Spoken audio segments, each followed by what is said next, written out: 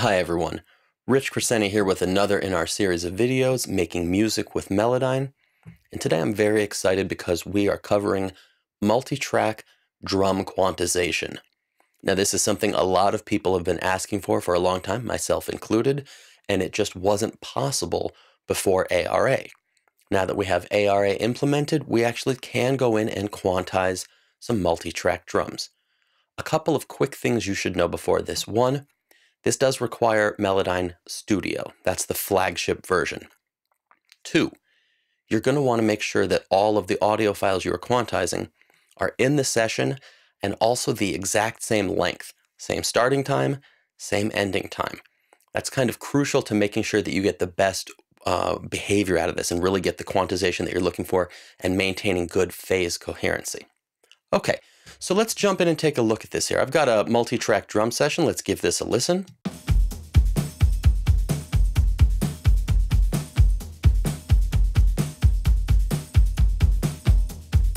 Okay, pretty straight ahead. This was recorded to a click, so it's close and it was recorded very well, but it's not quite on and we may want to tighten it up just a little bit. So let's open up the Melodyne window and take a look right here. We've got our kick, our snare, we've got our floor tom, our overhead, and also a mono overhead. Now, there are two other tracks here, a kick sample and a percussion track. Those are both virtual instruments that were not part of the original multi-track recording. So we're not going to do anything with those for this first part. We're going to come back to those later on. For this first part, we just want to make sure we're using our multi-track drums. Now we see those over here and they're all on top of one another. This happens a lot with multiple percussion instruments. They're kind of thought of as unison. If you see this, it's not a big deal. There's a button over here in the lower right-hand corner that says spread unison tracks. It's not actually changing anything. It is only spreading these tracks out to give you a better visual reference. Okay, now that I have all of these tracks in here, I actually could go in and just do some editing, right? I could select some of these notes right here and edit them. However, if you'll notice, they don't all have the exact same starting time and they're not all the same length. Those mics were in different positions, so the signals arrived at different times. So if I were to stretch and move these, this would throw the phase coherence all out of whack, and we can't do that with multi-track drums. So we need to use a different method in order to do that. And what we basically need to do is pick one of them to be our template. I usually pick one of the overhead tracks because that's got a good mixture of everything, right? It's got the hi-hat, it's got the kick drum, the snare, the floor tom, everything in there. So what I'm going to do is I'm going to come over here to my kick drum, my overhead mono track. This is going to be my reference point.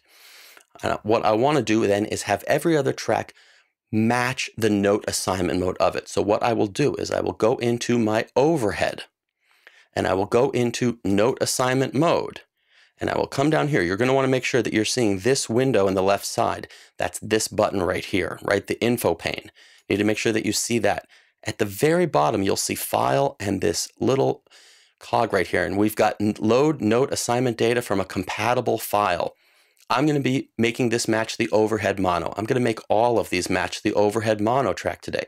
And we're basically loading the note assignment mode data from one track into the other.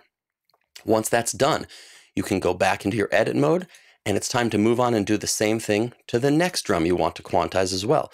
I'll do the same thing here. I'll take my floor tom, I will go into note assignment mode, come down here to the info pane, load note assignment data from a compatible file, and again, I will choose overhead mono. You're going to do this for all of the tracks that you are quantizing here. I'll come back in just a minute when I've done the rest.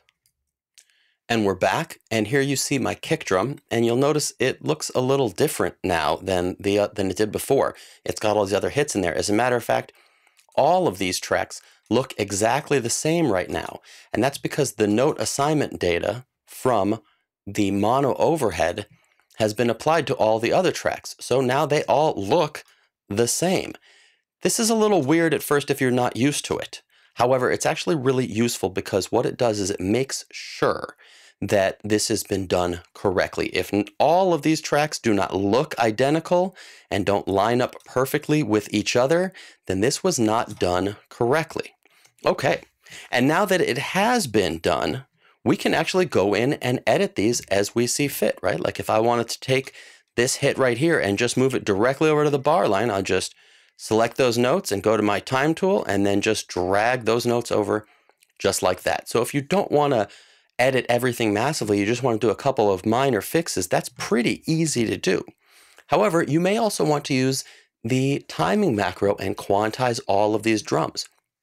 Now that we have the same note assignment data for all the multi-track drums, we actually can go in and add our percussion and our kick sample in there as well. We don't want to get those mixed in with the note assignment data, but when it's just time to quantize, you can add those in. Now we can select all of these notes in here, come to our timing macro. I'm going to choose an eighth note because that's kind of the way the drummer is playing. And as this plays, I'm just going to quantize this 100% right to the grid.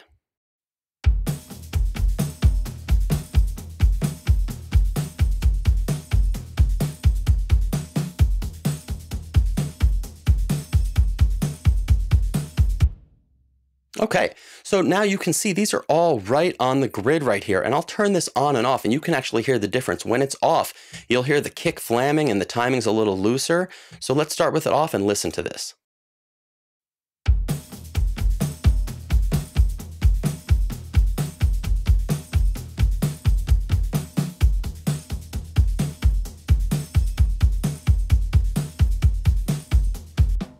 Nice. I like that. We've just taken all of those drums and quantized them exactly to the grid. So let me turn this off for a second because I want to show you something else that we could do right here. Let's say we want to be a little bit more creative. So maybe I don't want to just put these to the grid. I might want to actually change the performance here. And so let's say these drums were recorded, but I want them to swing a little bit more. That's not going to be a problem, right? I'm going to show you how to do this. Let's take this snare track, and right underneath there, I'm going to put an instrument track. And you can do this with a MIDI track as well. But now with Melodyne and ARA, you can actually drag and drop from an instrument track to a MIDI or instrument track. I'm going to hold down Control so it doesn't move in time, and it will convert that audio to MIDI. Now it asks about the conversion type. I'm choosing percussive because these are drums. And this will make us a MIDI track right here that perfectly matches up with my snare. Easy. So I'm going to move this to the side over here because I already did this with a few tracks, with the kick, with the snare, and with the floor tom, because those are my key ones right there that I really want to change this about. And I turn this into one MIDI track. And we can actually hear this. And if we zoom in and look at it, you'll see it's quantized directly to the grid too. And when we listen to it, we get...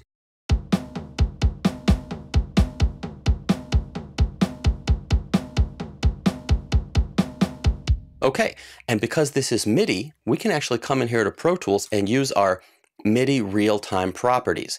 So what I'm going to do is quantize this with some swing, and you'll actually see these notes move up here when I turn this on. We have now quantized this in a different way. This now has a swing feel, so let's listen to it.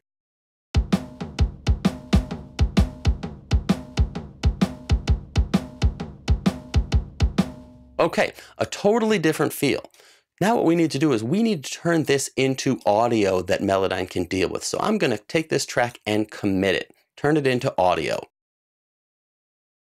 Now part of the reason that I want to do this is because I like this MIDI programmability. I like the ability to change the feel, but these MIDI drums sound like garbage. They're not very good sounding at all, but I want to use these as a quantization reference for the rest of my drums. So I'm going to put Melodyne on them, like so.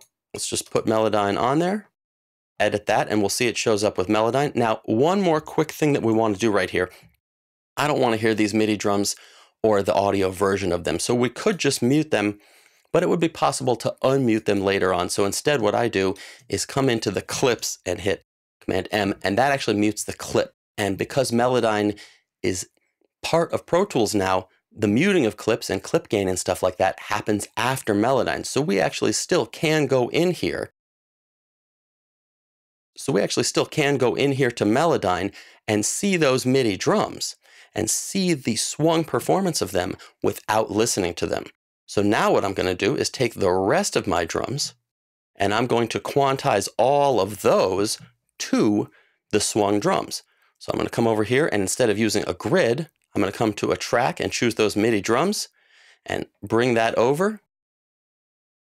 And once that is set to 100%, I'll hit OK, and we'll listen to these drums.